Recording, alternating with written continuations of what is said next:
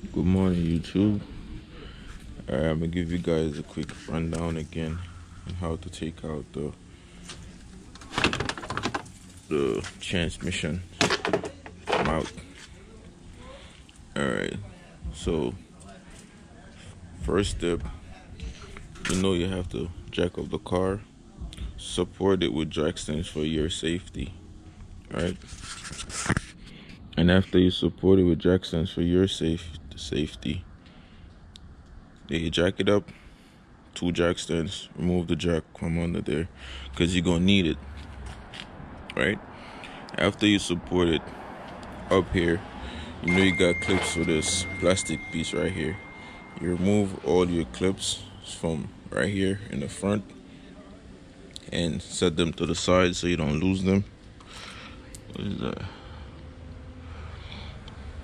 I see water. That's yo, I have water. Set it down there. Yeah, as I was saying now, after you remove this plastic piece from right here, you take out these 10mm screw. One here, and one there. And after you remove them, I'm gonna remove mine so you guys could have like a better clearance. I'm gonna go for my tool set and remove it and show you guys. So give me a second to come back and show you guys when I'm removing it. Give me a second. Yeah, so back to what I was saying. So yeah, you take out these screws and thread them.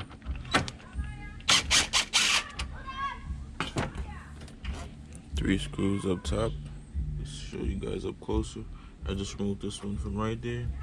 Now I'm removing the second one. You could leave them right there, and then this should come right out. So after that come right out, you can remove this too, engine bay cover.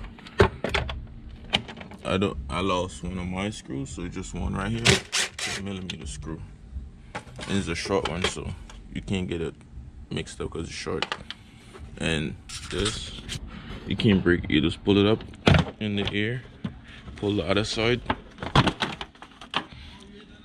That's it. And after you pull it open, this right here, the grounds, is a 10mm screw. You take it off. You could take it out after, but for this, for your radiator hose, you have to move it out the way. And I'm not gonna move mine right now because if you move it, you're gonna lose a little bit of fluid.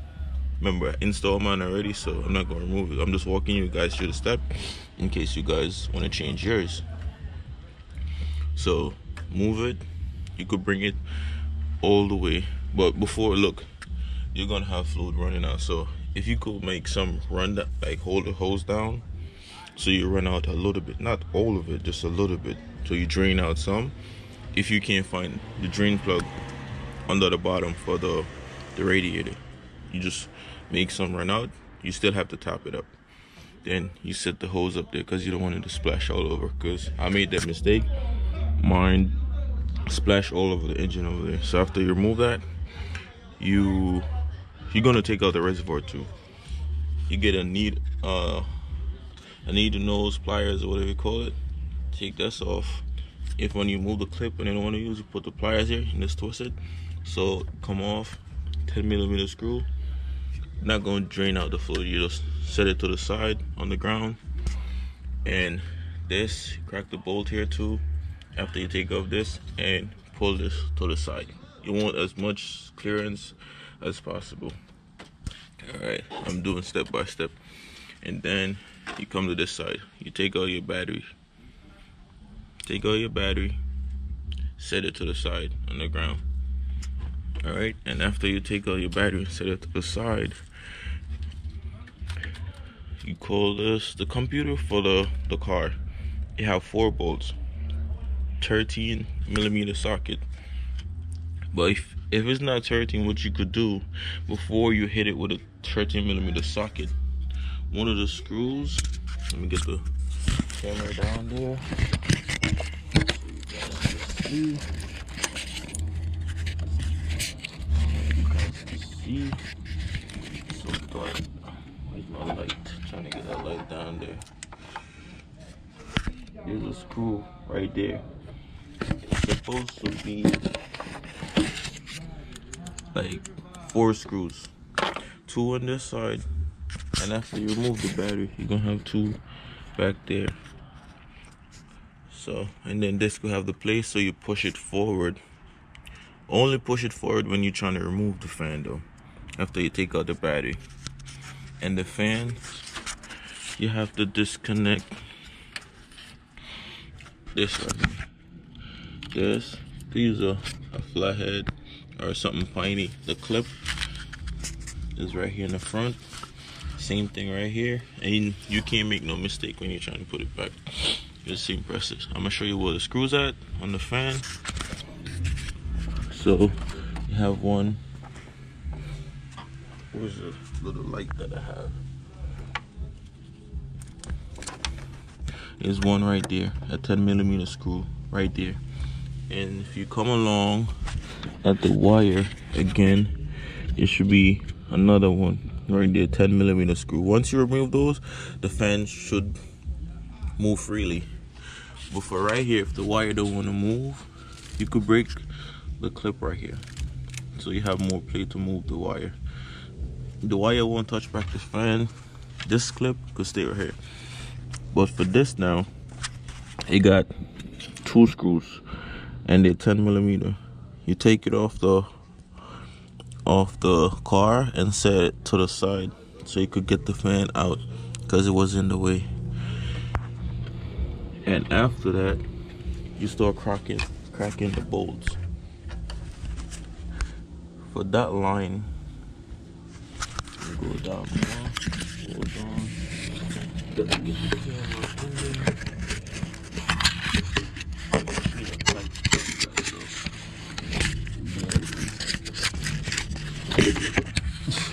Not going down from this direction, but bear with me. Alright, you see those 2 screws right there? You have to crack those. You see that line? Just connect this line right here. Let's connect right there on the transmission motor mount. This you could use the pliers or pull it because it have like air in it. Once you connect it, it's just suck right on, lock right on. So pull that off, and this is an 18mm deep socket. The rest of them things like 16, and is the short one. You have 3, 1, 2, 3. 1 is all the way in the back. When you're doing it, you could find it, but you have to have a swivel for the one in the back.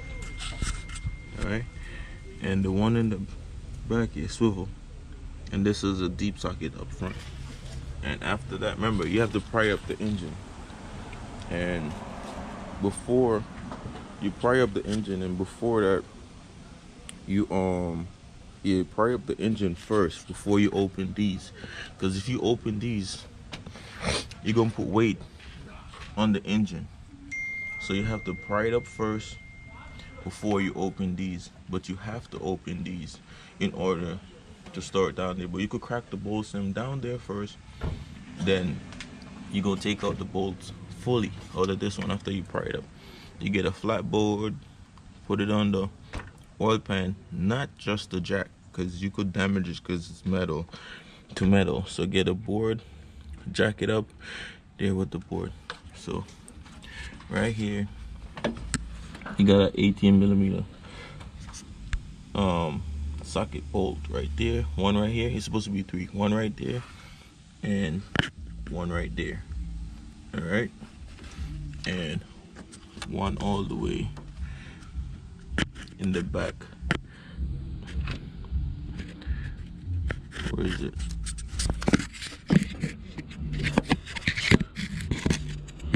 So dark in here, guys. Now the light is helping a little bit. I'm trying to show you guys everything.